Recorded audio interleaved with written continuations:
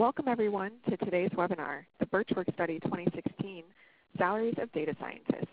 We're excited that you could join us to hear the results of our most recent salary study. Today we'll be sharing the updated demographic and compensation data on the nation's hottest career field, data science. And with nearly 400 registrants as of a few minutes ago, I think everyone here agrees that this is quite a popular topic. My name is Katie Precis, and I'm the Director of Research and Operations at Burtch Works. Before I hand things off to our speakers, I want to quickly share some logistics for today. First, only our presenters will be able to speak, so your phone lines and microphones are muted. That being said, please do not be shy. We'll have plenty of time today for questions at the end of our presentation.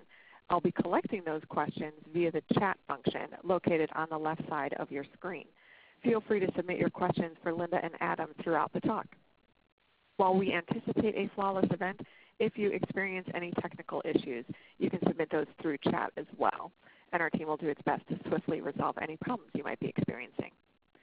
Finally, today's session is being recorded and will be available on our website, along with the full Burtch Works Study report, which will be available on our website right after today's event. That's burtchworks.com/study. I'd like to briefly introduce our speakers, whom I'm sure many of you already know and have maybe even spoken with recently. First, Linda Burtch, who is Burtch Works Managing Director. Linda's been recruiting in analytics for over 30 years and holds a degree in industrial engineering and operations research in addition to an MBA. She started her career on the corporate side with Pepsi and Whirlpool before landing in executive recruiting. Also joining us today is Adam Flugel, Burtch Works Data Science Recruiter. Adam has been recruiting exclusively for data science roles for several years now, and he's worked with clients and candidates in industries ranging from retail to video gaming to cancer treatment. Before joining the Burtch Works team, he received his bachelor's degree at Cornell University. Both Linda and Adam have been actively involved in the data science community, including giving presentations to data science and analytics programs at universities such as Northwestern and Loyola. Linda has been a member of the American Statistical Association and Informs for years, and Adam attends ASA events and data science meetups regularly, including a trip to Boston to present last year's study to the local community. Burtch Works has been repeatedly mentioned in the popular press regarding data science talent trends in publications such as the New York Times, the Wall Street Journal, Forbes, CNBC, Information Week, the Chicago Tribune, Mashable, and the list goes on and on. Today we're excited to share our latest data. Linda, I'll let you take things from here.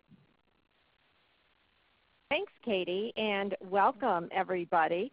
Well, as Katie mentioned, this is our third consecutive year that we've published our data science salary study. And many of you may be familiar also with our predictive analytics salary study that we published every fall.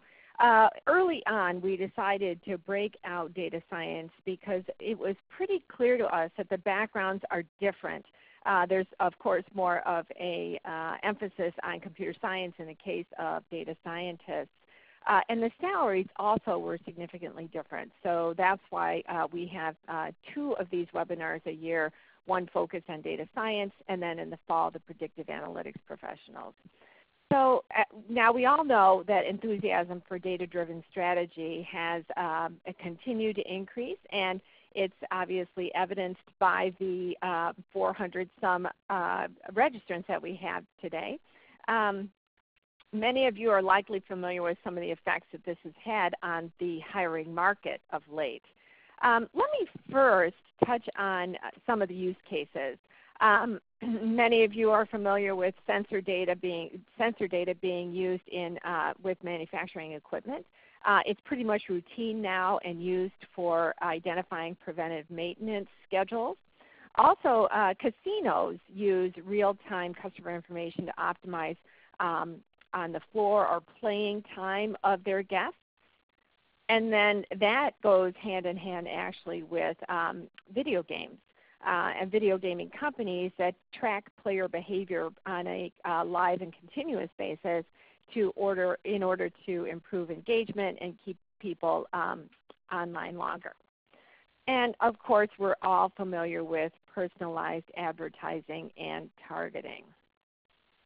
So no surprise, the popularity of the discipline of data science as well as the title data scientist has resulted in the term being oftentimes overused and often abused.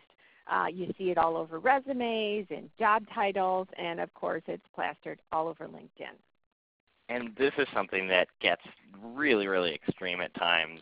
So I've seen data scientist jobs posted on Indeed or LinkedIn where the only technical requirement is some experience with Excel. I've seen some really odd things kind of labeled as data science, data scientist. So it really is pretty crazy how widely the term is used in some settings. But we have a very, very specific definition, which I'll actually get to in a little bit here. Yeah, thanks, Adam, for that. I mean, the stories that we could tell you is pretty extraordinary. So anyway, keep in mind, too, that we personally interview each data scientist that was included in the study so we can evaluate everybody on whether they actually have the requisite skills as well as whether or not they are really in a data science role. So what we don't do is rely on self-reporting like so many other surveys do. So as a result, I am very confident that this information that we give you is an accurate picture of the data science community. So something that we noticed that started a couple of years ago was the influx of young professionals into this field. And it's certainly seen a pickup over the last year, too. And so this has resulted in several shifts in the demographic attributes of early career data scientists. And I want to get into that in a little bit more detail later on in the talk. Now, lots and lots of people, of course, are very interested in this field, and I would even say that the label nerd, which used to be a negative, is now more of a badge of honor. So no wonder data science continues to show up at the top of career choices on so many, many lists. And actually, we just the other day had a dad of someone who was in high school emailing us. I think they were just starting out freshman year, asking about how they could position themselves to get into data science because they had been reading about it and the kid was really, really interested in it. So this is going very, very early on. People are starting to catch on and want to be a data scientist when they grow up. Yeah, and I just love it because so many of my candidates tell me that their sons and daughters are studying mathematics or statistics. In fact, my daughter is in mathematics, minoring in statistics. So anyway, enough with this introduction. Let's dig into some data. So again, this is our third study. And in it, we're going to share tons of data. So compensation and demographic information across a variety of categories, base salaries and bonuses, of course, as well as aligning that with the level of experience and whether or not the person is in a managerial role or an individual contributor role. Also, where people live and what types of organizations they work for. Their residency status, their gender, as well as their educational background. So we had complete information on 374 data scientists for this year's study. Now, of course, we know many thousands more than that, but what we do, what we limit our study to people that we have complete information on. So, and that's why we have this study is of 374 people. So here's what we're going to cover today. First, how do we define and identify data scientists, as well as let's talk a little bit about their demographic profile, what they look like. And then we're going to get into salaries and where they are today and how they've changed. Then we're going to highlight a couple of interesting insights that came out of this year's data. And then after that, I'll close the formal part of the webinar with some thoughts that I have on maybe where all of this might be leading. But last and never least, Adam and I will be available to take your questions. And that's my favorite part of the presentation, so don't be shy. Please send your questions to Katie as you think of them along the way here. So now I'm going to pass things over to Adam, who knows this talent pool like the back of his hand. Adam? Thank you, Linda. Hey, everyone. I'm Adam. For the last 2 years now, I have spent every waking moment of my life identifying data scientists, 24/7, every day. All right, that might be exaggerating a little bit, but I am a recruiter who works exclusively on data science roles, so this is something that I do spend kind of a disturbing amount of time thinking about. Data science, it means a lot of different things to a lot of different people, but we, like I said earlier, we stick to a very distinct definition. And it's this very kind of valiant and noble adherence to this strict code and this definition that really sets this report apart from a lot of others. I kind of think of it like this. Without a specific definition, data scientist as a term is really just going to become the next synergy or another kind of vague buzzword. And obviously there is something distinct about these people. They get a different price tag.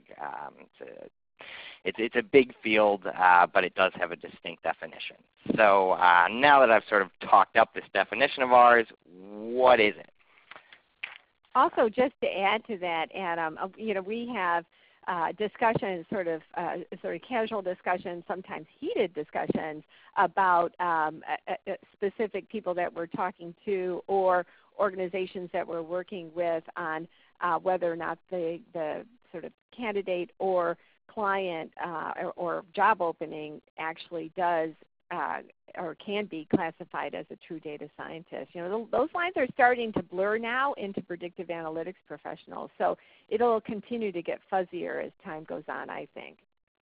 Oh, definitely. And I'll actually talk a little bit more about that when we talk about tools and how that's kind of blending in some ways. But anyhow, getting to this definition, data scientists are predictive analytics professionals. Obviously, there is more to this, but I did want to emphasize that because first and foremost, the foundation of data science really is still predictive analytics.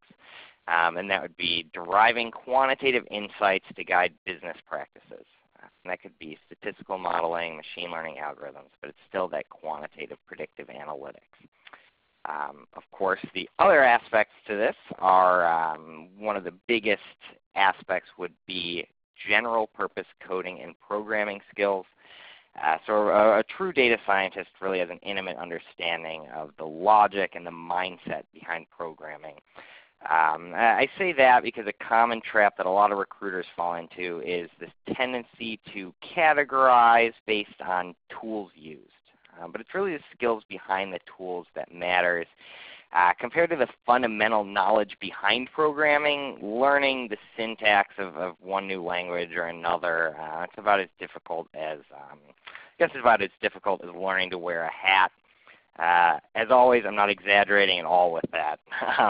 But when I say that you need to understand how these tools are used, this goes back to the blurred lines. A lot of predictive analytics professionals who don't necessarily have general coding knowledge are using R or Python packages that are more analytical. That doesn't mean they could code a whole program or anything, but they're using these tools that some people might see and say, oh, data scientist. But it really depends on how they're used. All right, so let's move on here. There is more to this definition. Another big aspect of data scientists is the ability to work with a variety of data sources. So that does include, obviously, relational databases, sort of the more traditional things like SQL. And then, of course, all of the non-relational big data technologies that everyone talks about when they talk about data science, things like Hadoop, Spark, and whatever the next 5 tools that come out in the next month are to replace everything that's already there. So that's one of the important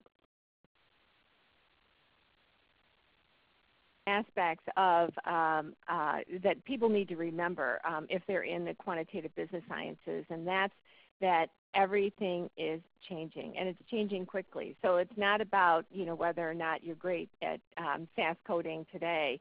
It's really about what's coming down the line and making sure that you keep your tools up to date and your skill set marketable. Definitely. And on top of sort of these hard technical skills here, I want to talk about one thing that might be a little redundant since this one really should be part of predictive analytics professional as that baseline, but it does bear repeating. Business acumen is so, so, so important for a data scientist. A data scientist really needs to understand the priorities of the business. That way all their impressive technical skills can serve a really practical purpose. So all these really technical feats of analytical wizardry, they might astonish and amaze, but unfortunately gasps and applause are not factored into ROI. So if your company does just want to shock and awe with no real practical application, I think it would be much cheaper and probably more effective to hire a magician, which gives me a chance to plug this. Later this year, tune in for the Burtch Works Salary Study for Stage Magicians. Not really, not really. Yeah, unfortunately I am joking about that. But I will say that the business acumen part of things, that is the #1 complaint or concern that I hear from clients. So it's very important to make sure you're always talking about the context and how the value you bring to the organization will impact their bottom line. And if you're a student, keep that in mind. Look for internships. If you're evaluating programs, look for ones with real industry connections. As much real industry work as you can do obviously will help you in that respect. All right, so this is what data scientists are, but let's get into what they do with all of this. They obviously do a lot. That's why they get paid so much. That's why they need such deep knowledge in complex fields, multiple complex fields. That's also why this definition keeps going on and on. But to get a little more reckless here, here's my very simplistic version of how we define this.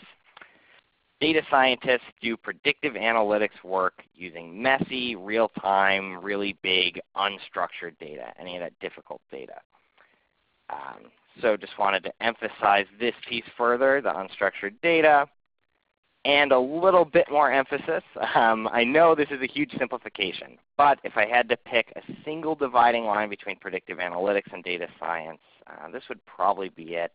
It's really the data they're working with, working the full cycle, and not needing a data engineer or anything like that to get things structured. What's most important in this definition is really what they do. So that is what defines a data scientist. Obviously, if you can do all the work required of a data scientist, then you're a data scientist. So this next part, I'm going to talk about education here. This is more what we see in the field, how most data scientists tend to learn this stuff. But again, the definition is about what they can do. So due to this really high bar of all these tasks and tools and skills, obviously the vast majority of data scientists do have significant formal training. There are always exceptions. One data scientist that I can think of, he ended his formal education with a high school diploma. So I talked to him just a couple of weeks ago. He has launched multiple companies. He's patented even more technologies than that. And again, just as a high school diploma. But that is one guy. It's the only example I can think of after talking to more than 1 million data scientists, if not more than 1 billion. And of course, these are literal figures. I am not exaggerating. At this point, most data scientists do have an education from a more traditional university, an accredited university, getting a degree in stats, computer science, maybe multiple degrees. But the last few years, there have been a lot of emerging options. So first, sort of straddles the line between traditional and new master's programs in data science and predictive analytics with a data science bend are really popping up all over the place at accredited universities. The quality is going to vary based on the program, obviously, but in the best cases, these really do a good job of teaching the right skills, getting their students internships and industry experience, and they produce hireable entry-level data scientists, which is affecting the demographics, and we'll talk about that later. Boot camps are another big thing in the education space for data science. These are really all over the board. Some of them miss the board entirely. A few landed on the floor. Some of them are on the bathroom mirror. They're really all over the place. So a few of them are really great, and there are some really solid programs out there that will produce hireable data scientists, but you do need a background in quant and programming and sort of those fundamental baseline knowledge to make that work. So good for career transitions, good for breaking into data science from an academic background, but you can't go from scratch. Finally, MOOCs are a good learning tool here and there for dipping your toes. I just haven't seen any MOOCs that can really impart the fundamental knowledge of stats or programming that you need. So maybe for a tool here or there, or learning in an unofficial capacity, a MOOC can be great, but they don't really have the weight needed to land a job in this space. Again, I don't like defining data scientists by tools, but everyone's always interested in what tends to be used out there. So these are not diagnostic criteria. These are just the tools that we do see data scientists using regularly. So some key components to point out real quick. Obviously, if analytics is sort of this key piece, every data scientist is going to have something like R, occasionally SAS, even Python now is used for analytics, something for predictive modeling analytics. And again, R and Python are the most often used. Another big piece is at least one general purpose coding language. Python's really the big one on the market, but we also see Java, C, C++, and a bunch of others. Of course, as I mentioned, SQL, relational databases, as well as Hadoop, Spark, big data infrastructures. And as a general rule for all of this, the more tools the better, the more databases the better. There are a lot of fields that do touch on data science or have one piece or another, maybe the coding without the quant without the coding. But a true data scientist needs the whole package. This slide is just some examples of some of those mislabeled data science roles that we see sometimes. All right, so we've gone through this sort of abstract definition of a data scientist, but who are the people that are actually doing this work? Start out here, we're going to look at the job level breakdown.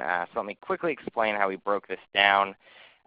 First, we assigned each professional to a job category. These are really broad categories. There's only two of them, and it's individual contributor or manager. So then we break these ICs and MGs into 3 levels each. Here is the individual contributor breakdown. This one's very straightforward. It's based on years of experience. The manager levels are a little bit more nuanced. So these are dependent upon more of a holistic evaluation of both the person's primary responsibilities and the number of people they manage. So let's get the glaringly obvious out of the way. No surprise here. There are more individual contributors in data science than there are managers. Data scientists also tend to skew young. We don't ask our candidates ages, but as you can imagine, years of career experience is very strongly correlated with age. And with all the hype, we're actually seeing more and more people at the entry level. So this trend really shows no signs of stopping anytime soon. Another big shocker, data scientists are well educated. 92% of them have advanced degrees, and nearly half of them have PhDs, which is higher than the PhD percentage that we see in the other predictive analytics professionals that we work with. In terms of educational focus, data scientists generally come from quantitative educational fields. So this should come as no surprise. Quant skills are the core of data science. Third most common area of study is computer science, which speaks to the other primary component of data science, that programming knowledge that I keep harping on about.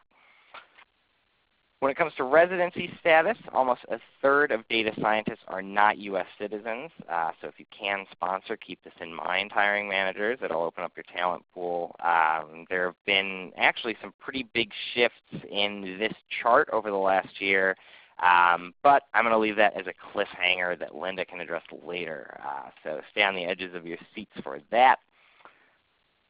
Data scientists tend to flock to the coasts. Obviously, that's where all the big data science meccas are: Boston, New York, and obviously San Francisco. In fact, the West Coast alone had a whopping 43% of the data scientists in our sample this year.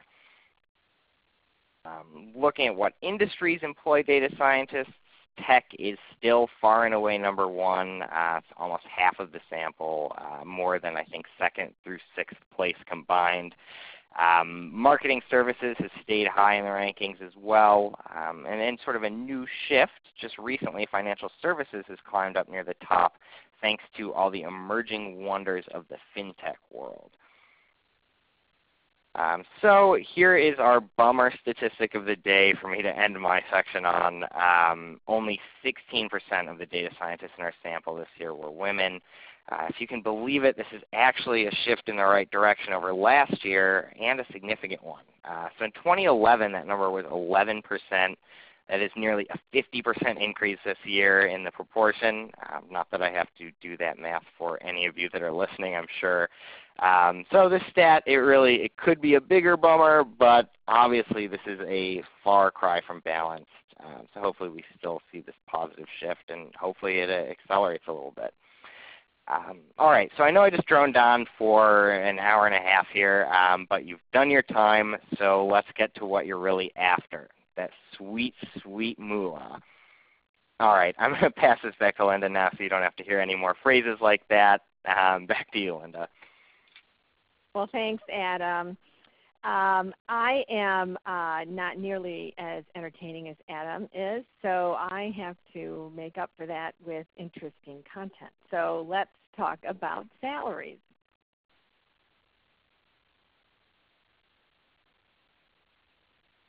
So what are we seeing here? Salaries are still increasing for the most part, but they have started to level off a bit. So in nearly every job category, we saw single-digit increases compared to last year's figures. This chart shows some of the details.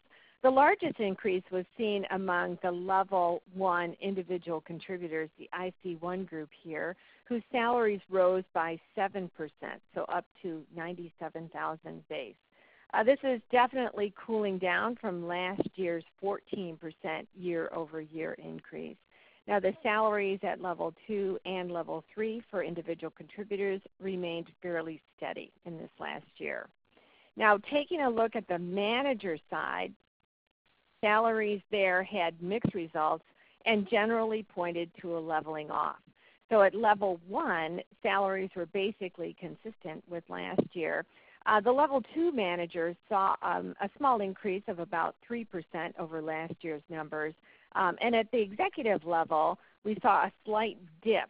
And although we can probably attribute that to the smaller sample size at the MG3 level, clearly those salaries have not been escalating. They've been staying pretty flat or pretty consistent. So here's the pattern over the last 3 years for you to take a quick look at. And then the next slide shows the trend as a percentage. Now let's take a look at the manager side. Here are the numbers. And then here they are represented as a percent change from the. So as I mentioned in the beginning of the presentation, data scientists are different. And when we compare data science salaries to those of other analytics professionals, the data scientists continue to earn more, as this chart shows. So for individual contributors in data science, they are paid up to about 39% more than their predictive analytics counterparts. And on the manager side, the difference is smaller, but clearly it's still there. At level 1 and 2, managers earn 12% more in data science. At the MG3 level, the executive level, you can see that it's kind of flattened out where leadership skills become much more important. So there were a couple of very interesting findings that stood out to us this year, and it happened very quickly over during this 12-month period. The most interesting involved the demographic shifts that happened primarily at the most junior levels. So first, we found that at the early career level, when I talk about that, I'm talking about the IC1s. There were many more data scientists whose highest degree was a master's degree this year versus last year. So last year we were at 48%. This year we're at 59%. So this supports a couple of trends that we've seen accelerating in the last year or two. Firstly, more people are studying analytics now than ever before, so math, statistics, computer science, engineering, basically all the STEM fields. And I think it's a lot of these people are recognizing that, or they're putting as a priority the objective to be better enabled to tackle the challenging and the more technology-driven workforce or workplace than ever before. Secondly, there are far greater options now in graduate programs. So master's degrees in predictive analytics or data science are now pretty much found in all universities. Also, thirdly, boot camps, as Adam mentioned, are also an available option for people to enter the field if they have a solid quantitative foundation.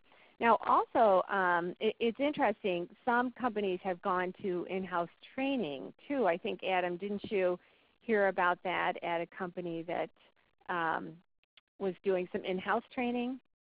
Oh, yeah, we're definitely seeing that more and more often. I think the sort of quality on those programs varies a decent amount, but companies that do have data science teams already a lot of times will help bring their more junior analysts up to speed.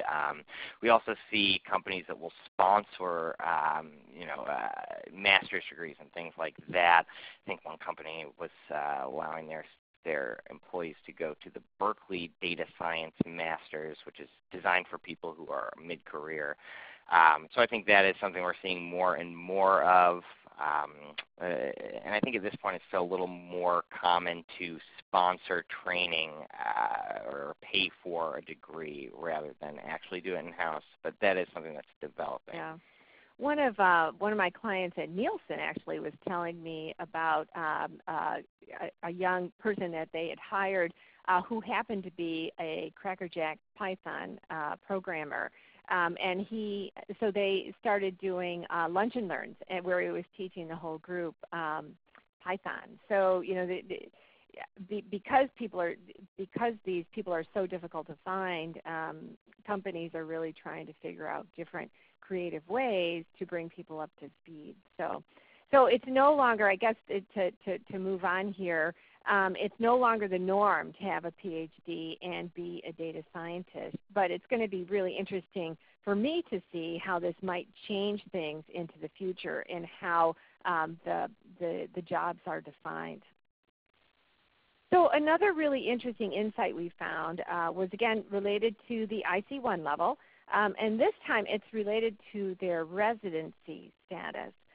This year we saw a pretty sharp increase in the number of U.S. citizens in the group.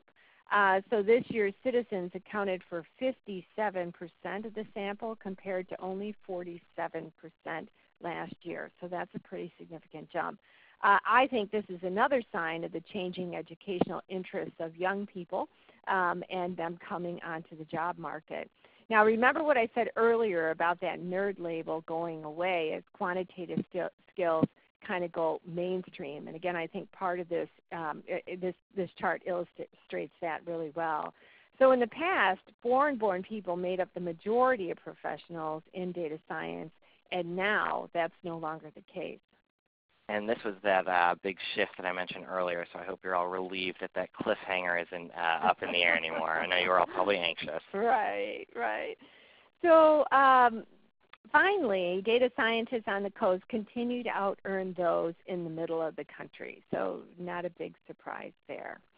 Now, so this information that I've given you in the last 10 minutes has been is really only the tip of the iceberg.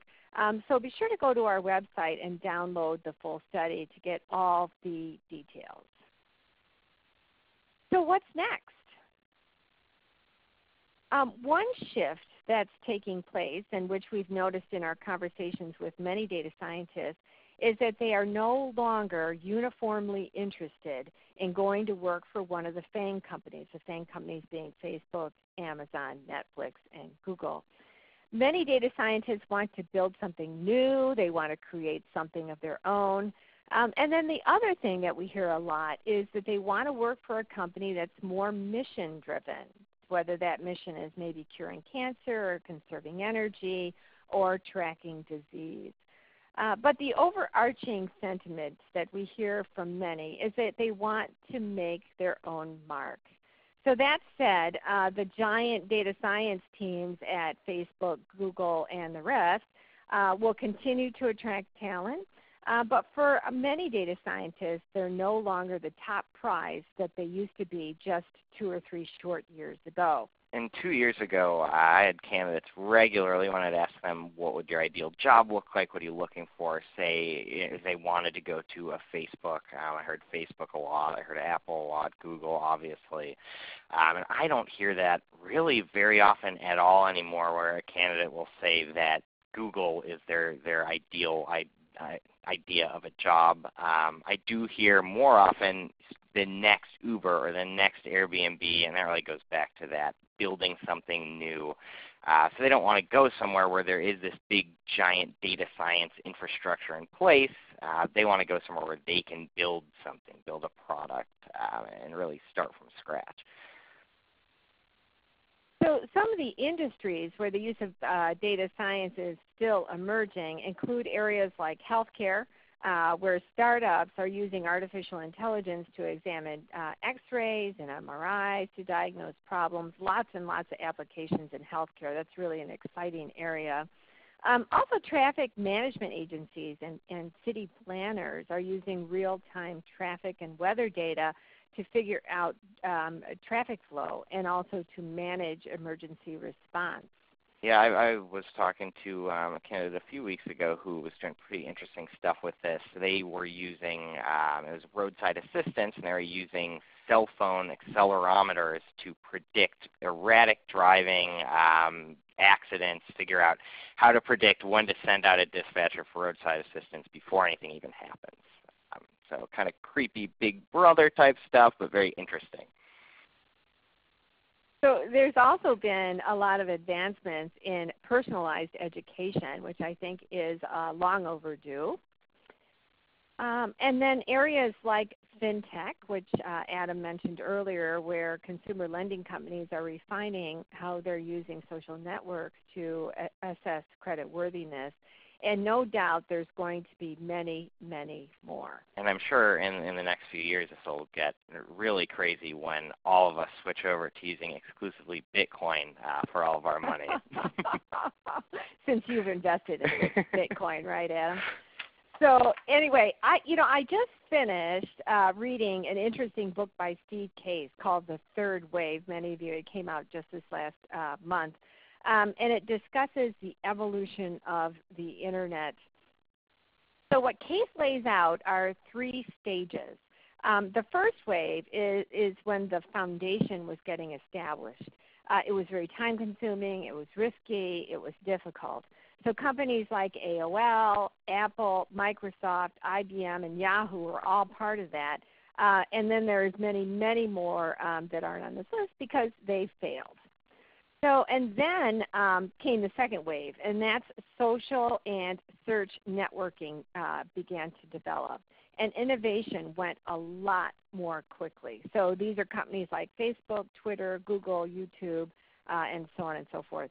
So there were relatively few barriers to get in the way of these businesses. So I don't want to say they were easy to erect because that's not true. But clearly they didn't have nearly the kinds of issues and problems that companies saw in the first wave. So now we're in the third wave. And this is where you have Internet-enabled devices spreading into our everyday lives. So, the Internet of Things, or maybe you could even say the Internet of Everything. So this is going to be another really challenging phase, and it's going to take much more time before it's going to show results. Definitely a lot harder to get your friends to start installing sensors in their houses than to get them to jump onto Facebook because you're doing it. So this is a much bigger undertaking. Yeah, it's a wholly different ballgame now. So, and one reason that it's going to be tough is because there are more challenges with government regulations. Let's take Uber as a prime example here. They've been butting heads with regulators as well as labor unions. But Uber has been very successful in overcoming these barriers because they have a very compelling product that consumers really, really want. Another example of workforce resistance issues might be teachers' unions versus personalized education. I think that that's going to hit pretty hard too. I'm sure we've also all run into doctors that are very resistant to electronic medical records. Sometimes I can understand why. I kind of understand their concern. But on the other hand, I think the upside for anybody that knows anything about data is obvious. So we're bound to see significant disruption in this third wave of innovation. And it's bound to be far, far messier, and will take years to develop than the second wave. There'll be far fewer overnight successes, and also there'll be a lot more failures. Okay, so this is a slide that I really wanted to use. This is the busiest intersection in the world. It's outside Shibuya Station in Tokyo. I happened to be there just last week, and I couldn't believe it. It was just crazy. And I unfortunately have not been there, but I have seen the YouTube video. So if, like me, you can't just jump on a plane to Japan this afternoon, you can go on YouTube and look this up. I think just world's busiest intersection, something like that. But it's crazy. Yep. So. But it reminds me a bit of the frenzy of activity around data science and data-driven decision-making. And clearly some of it's hype for sure, but it is here to stay. And all of you data scientists listening are in a really good spot. You've picked the right career. Now these next couple of years will clearly be a proving ground on many fronts. So first, for the freshly assembled data science teams that are being stood up. Secondly, for all the new master's programs and boot camps that are out there and available that need to sort of prove their value. And then lastly, for startups that are looking for money and looking to scale and running into the regulatory issues and labor issues that I talked about earlier. So I'm anxious to see how it all plays out. So I hope you've all submitted your questions. But before I turn it back over to Katie to field some of those, I'd like to acknowledge and thank both Katie Prezes and Stacy Bosowski on my staff here for all the hard work they put together. In putting together this webinar as well as the report. They know that I am a very tough taskmaster when it comes to being exact about this kind of thing, right, Adam? So they did a terrific job, and I'm very proud of the quality of the report and the output. So very nicely done, guys. Okay, on to the questions. Thank you, Linda. And we are moments away from our Q&A session, so if you have any additional questions, feel free to send those through to me in the chat box, and I will post them to Linda and Adam in just a minute. But in the meantime, we definitely appreciate you guys sharing all this updated data, Linda and Adam. If you're interested in seeing our complete report, you can download it right now at www.burtchworks.com/study. There are nearly 40 pages of data and insights in there, so definitely chock full of information. In the next few days, we will also be adding a recording of today's webinar, and our slide deck will also be available there for you to download and share with your colleagues. And as Linda mentioned at the beginning of our talk, if you're more interested in just general analytics, our predictive analytics study from September is also available at the same link for free download. And are you looking to hire data scientists? Have you been struggling to find the perfect candidate? Is your inbox filling up with data science wannabes? As Adam mentioned, everyone is using this job title. So Adam and Linda would love to spend some time learning about your team and brainstorming about your hiring needs. And as many of you already know, we work on contingency. So we only get paid if we successfully place a candidate with you. And the first 10 people to reach out to us using promo code STUDY will get their first placement free. Okay, well that part's just a joke. But we really would love to connect with you. So please email us at clients@burtchworks.com to set something up. Okay, so now it's time for what everyone's been waiting for, the Q&A session. So Adam and Linda, we've received some questions already, so let's just jump right in here. We've received a lot of questions about different educational paths for data scientists. So someone specifically asked about if companies actually recognize courses taken from online data science academies like Udacity or Coursera. Do companies really put as much weight into that as a traditional educational background? Go ahead, Adam. Well, like I said earlier, I think those are good ways to pick up. If you're a programmer, let's say you're a programmer, you're a quantitative analyst already, you have a background in those things, but you haven't used a specific language. So you've been using Java for years. You haven't really gotten into Python yet. I think that taking a MOOC on Python could be a good way to transition into that, learning that syntax. If you're interested in something, kind of want to dip your toes and then see what it's like or what kind of projects you might do, it's a good way to check it out. But they definitely are not taken with as much weight as a traditional program would be. So I've worked with candidates who have done a lot of Coursera courses, who have they've been doing it for years. They have a lot of skills they've built up from it. But even in those most extreme examples where they've done 10 courses, it can be hard to get a hiring manager to really look at that and take a chance on hiring you because you are unproven doing that work. One way you can try and get around that is through things like Kaggle competitions. But in general, no, they are not taken with as much weight as a college course. Right. I will say, though, for people that are further on in their career, and this sort of goes back to what I mentioned earlier, how important it is to stay abreast of changes in the field. It is a great way for you to make sure that you stay familiar with everything that's it's inexpensive. It's hard. It's time-consuming, but well worth the investment in your question. Okay. Thanks for that. Another question that we had, maybe Linda, you might be able to speak to this. Are there any industries that are, particularly taking to data science, or are some resisting it, given how kind of disruptive it is to the way businesses operate? Right. It's permeating almost every industry. It's been really very fun to watch over the last year as data science matures. Certainly the healthcare industry is one, and that kind of goes hand in hand also with the insurance industry. FinTech was one that we've mentioned, where a lot is going on, not only in credit but also in Wall Street, in really identifying things. Within the not-for-profit world, too, we're starting to see data very commonly used, too.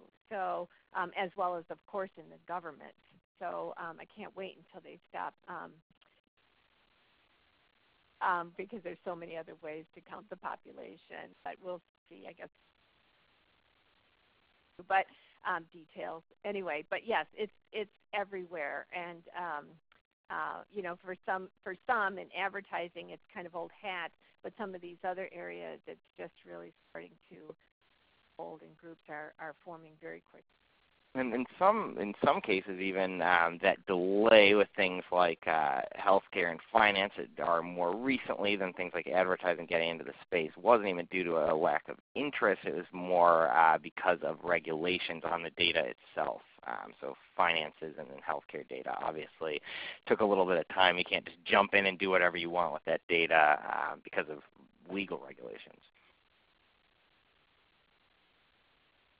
Thank you both for that. We received a couple questions about the business acumen piece. So are companies searching specifically for industry-specific business acumen? So if you're in healthcare, they want experience in healthcare, or is it more of a general business understanding? Well, business acumen is something that, it's hard to get a handle on that from somebody's resume. So it really comes out during the course of conversation.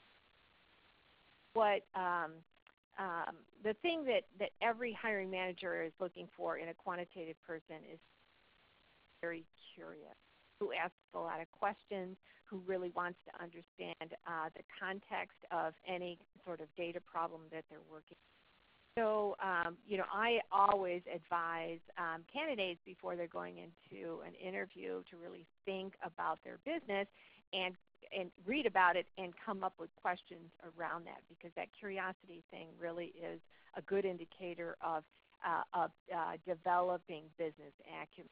Now, on the client side, it's really important for managers to take the time with their young people, with the ICs, to really develop business acumen, have discussions about the business, make sure you put the problems into context.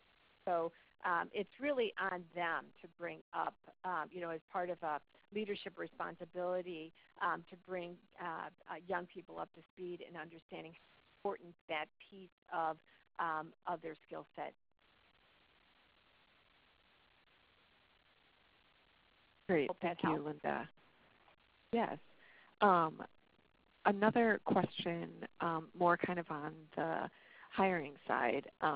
Someone asked, I suspect that our team is having trouble hiring data scientists because we're located in kind of the middle of the country, and you had mentioned that, there's higher pay available kind of on the coast.